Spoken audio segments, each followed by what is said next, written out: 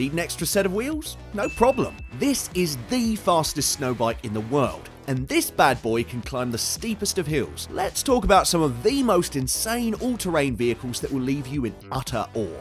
The Toyo Ferret has an extra set of wheels that gives it a unique advantage.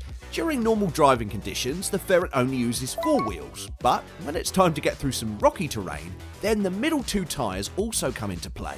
These extra wheels are powered by hydraulic motors and can be moved up and down from the cockpit. Plus, they've also got special shock absorbers that keep them planted on the ground at all times. So if you're crossing a rock, at least one set of wheels will always remain grounded for traction, making it virtually impossible to get stuck.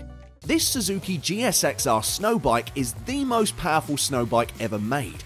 At the centre of it all is a Suzuki bike that's won countless races in the MotoGP Championship. But that's about the only thing that's standard about it, as the wheels have been swapped out for a ski and a dual track. There's a custom suspension and a very long tail for maximum traction on the snow. And when paired with that 10,000cc engine, this bike can push out an astonishing 170 horsepower, making it the fastest snow bike in the world. In fact, it's so powerful that it doesn't even need any snow to drive, so if you rev it on a normal road, it'll fly off in the blink of an eye. The Sherp the Arc is the most versatile all-terrain vehicle in the world. At its core, the Sherp is a truckhead unit dragging a trailer along with it, and at full load it can carry over 7,000 pounds of cargo, which is more than enough to pack a full-sized pickup truck inside. Its actual use though is to transport people, whether that's for rescue or research in remote locations. Also, not only do the wheels rotate independently, but the head unit can also rise and rotate to climb through tricky rocks. What's more, the tyres can be inflated and deflated on the go as well, depending on the terrain type. Plus, with different model trailers built for all sorts of emergencies, this thing can pretty much deal with every situation.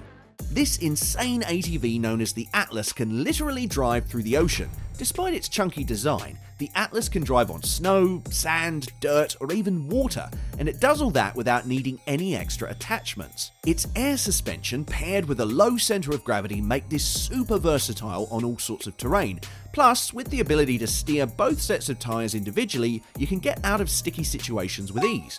On land, it can drive over 35 miles per hour, which is about the same as your average speed limit and insanely fast for a truck of this size. And even in water, it can drive at almost 4 miles per hour without an extra motor propelling it forward. Besides, with a 12-person capacity and ample space for a stretcher, it can also be used as an emergency medical vehicle. The Rokon Trailbreaker is an all-terrain bike that's actually used by the US military.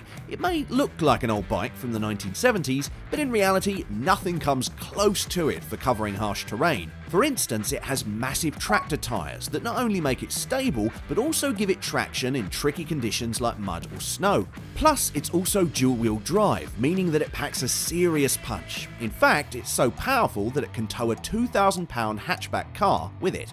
What's more, it's got extra compartments for fuel and water too.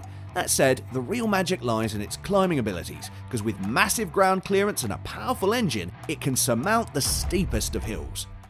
This crawler buggy, called the Rock Dog, uses actual mechanical legs to get around. It's a custom-made vehicle that can lift each individual wheel higher than its own body, and it does that while keeping the rest of the 3 wheels on the ground. There are hydraulic actuators and electric motors attached to each leg that make it move up and down. So not only can it climb up massive rocks or ledges like a spider, but it can also sulk down into an almost low-profile form for maximum speed. Or if you want to skip through hurdles on the ground, it can lift the entire body 7 feet up in the air as well. If you're in need of a tiny motorbike that can climb up mountains, the Hamyak ATV has got you covered. Referred to as the hamster in English, the Hamyak is a mono-tracked motorcycle that can traverse even the harshest of terrains. Not only does it weigh less than the average person, but it's also small enough to fit inside the trunk of most cars. While it may only have a 150cc moped engine, its compact size means that it can still reach top speeds of almost 30 miles per hour, which is very fast for something with a tank track. Speaking of the track though, there's no steering here because you need wheels for that. Instead, it turns with the weight of the rider, kind of like a skateboard. The Belaz 75710 is the largest haul truck in the entire world. Its tyres alone are taller than a single-story house, and the truck itself is so big that there are actual stair systems and control rooms built right into it. Also, with a fully loaded weight of around 800 tons, it's about 5 times as heavy as the Statue of Liberty. But despite its enormous size, it can still break through the average speed limit and go up to 40 miles, and that's because it's powered by two 65-litre engines that push out a combined 4,600 horsepower. For context, the average sports car has a 4-litre engine that gives about 400 horsepower, so it's literally over 10 times more powerful. Who said going off-road meant you have to sacrifice on comforts? Well, you don't, at least not with the Ripsaw luxury tank. While it may share its design with other Ripsaw tanks that are made for combat, the EV2 is made purely for civilian use. It's fully customizable and has a pretty cozy interior with 2 seats. The real head turner though is its traversal capability, because it can pretty much go through any harsh terrain with ease. So whether you're sliding on snow or crawling through deep mud, this thing's not gonna budge. What's more, it does all that at some super insane speeds, as it can easily exceed the 60 miles per hour highway speed limit. As a matter of fact, it's so nimble and fast that it can literally jump over ramps and fly over obstacles with ease.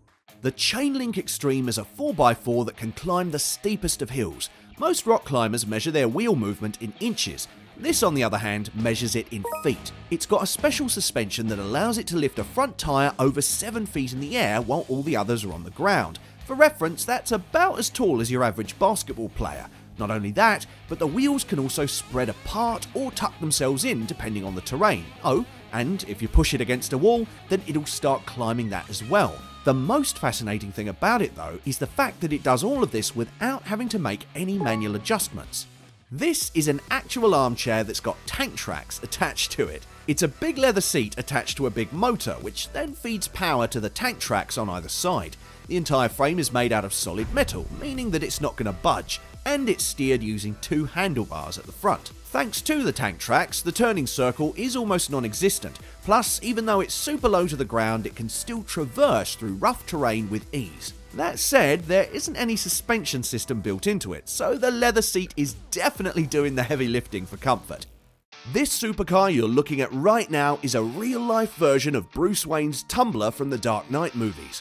Believe it or not, but this beast is completely street legal, so technically anyone could drive around in this car, if they have a driving license, that is. The coolest thing about this car is that every single part was actually built from scratch. That includes things like brakes, roll cages, and accelerators. Now that's some dedication. And that's a wrap for today. See you in the next one.